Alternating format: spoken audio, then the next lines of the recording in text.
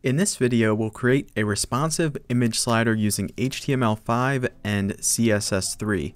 So let's take a look at it here before we get started with our image slider. So as you can see, it's going to slide through 4 different plant images here that we have laid out. And then if we flex the web browser down, we're going to see that the image slides will stay 100% of the width no matter how wide or narrow we flex it to.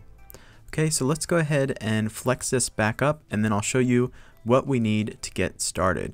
So in the description of this video will be the HTML5 CSS3 slider starter files, where I'm going to open up index.html with the free text editor called Sublime Text, and then I'm also going to have index.html open in Google Chrome as my web browser as we're building the image slider. Also in the starter files will be all of the images included inside of the slider. Okay, so I'm going to put this down beneath the video here, and then we can go over to index.html to get started. So I'm just going to write a little bit of text in here to make sure that index.html is connected to Google Chrome, which it is right here. Okay, so now let's go ahead and get started with our first tag. So the first thing that we're going to add is a div ID, and we're going to call this slider. Then inside of our div ID, we're going to use the HTML5 tag called figure, which will contain all of our slider images. Okay, so we'll have image source and then img for the img folder, followed by plant.png. So all of the names for our images are basically the same, so I'm going to go ahead and just copy this and paste it 4 times over to save us some time. So the first and last image will be the same, just plant.png, and we'll find out later when we're laying out our CSS why we have the first and last the same. For now, let's go ahead and check Google Chrome and make sure that we have all 5 images displaying here. Okay, which we do, and now we can get started with our CSS. So let's go ahead and reference our div ID slider here with hashtag slider, and then we're going to say overflow hidden,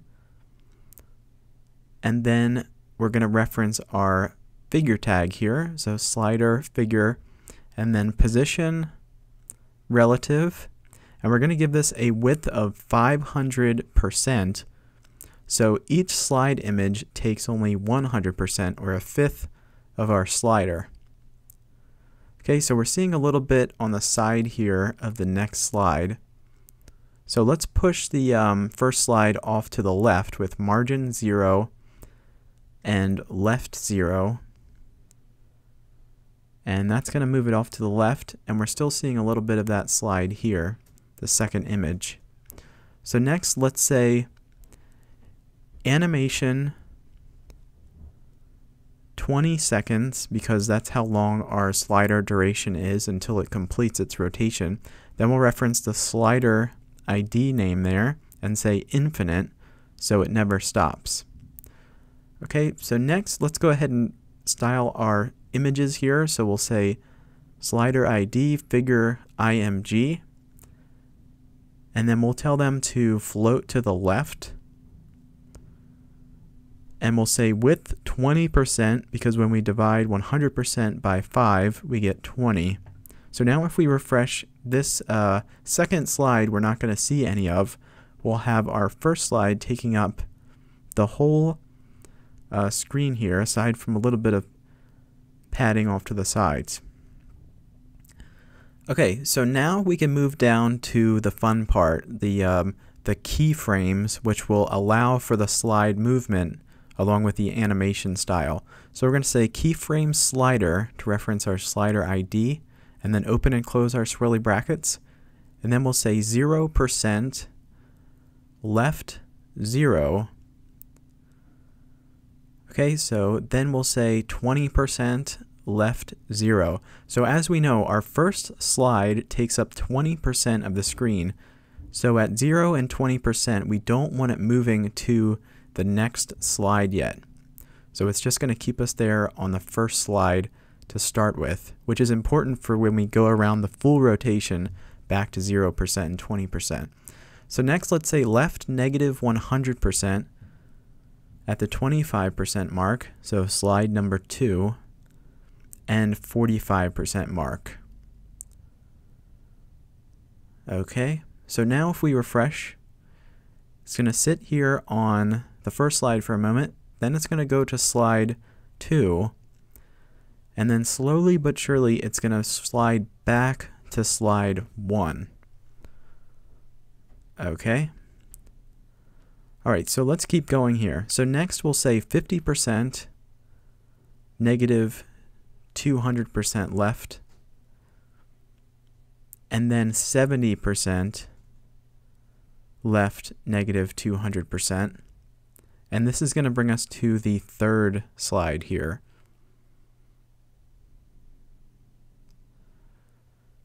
Okay, so now if we refresh, we go from the first slide to the second,